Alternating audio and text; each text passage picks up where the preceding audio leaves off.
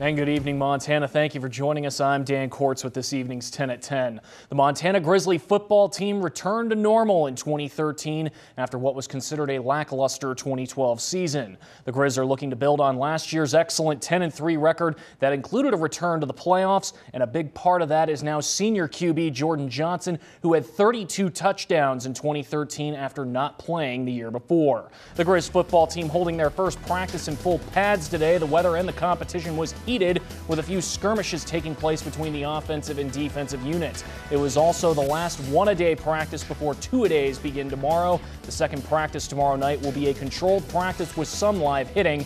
Defensive coordinator Ty Gregorak, who was joined by his daughter Gabby, talked about what they want to see from the players when the pads are put on. In these padded practices, even if it's not live tempo, even if it's not scrimmage tempo, I want to see us practicing our tackling. We got to become a great tackling defense. We work it every day. I expect us to be a more consistent tackling defense this year, and that's what I want to see when we put on pads. And to some, 7-5 is considered a good season. It is, after all, a winning record, but not to the Montana State Bobcats after the disappointing end to their 2013 season. Redemption will definitely be on the minds of the returning Bobcats in 2014. Lots of competition with several positions open, including at quarterback. The team practicing in Bobcat Stadium in front of fans for the first time this fall. Early on in the scrimmage, quarterback Jake Bleskin, who seems to be the favorite for starter right now, moves left and waits before hitting Will Krolik in stride. Krolik was knocked out of bounds just before the goal line, but a nice play to say the least. Minutes later, offense still at work. Redshirt freshman QB Quinn McQueary to Bozeman native John DiAgostino on the deep ball.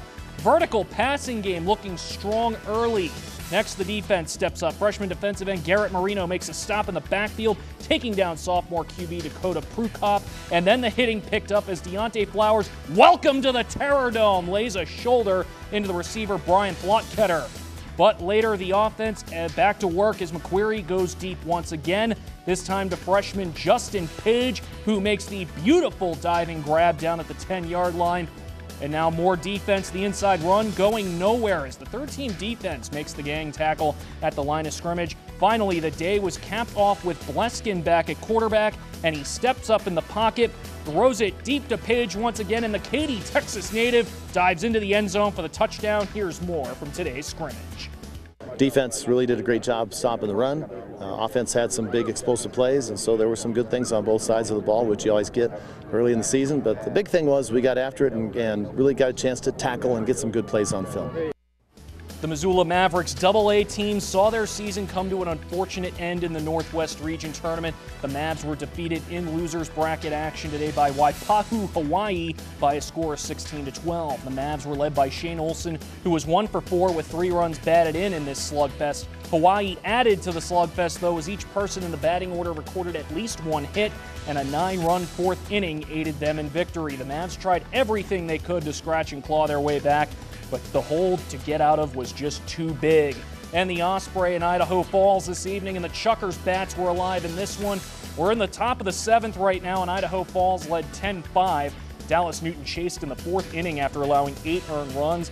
Luis Valenzuela was 3 of 4, only a home run shy up to the cycle up to that point. Stuart Ijam's the bright spot for the O's as he had a 3-run homer in the first, but it has been all Chuckers since. These two teams will meet again tomorrow at 4 p.m.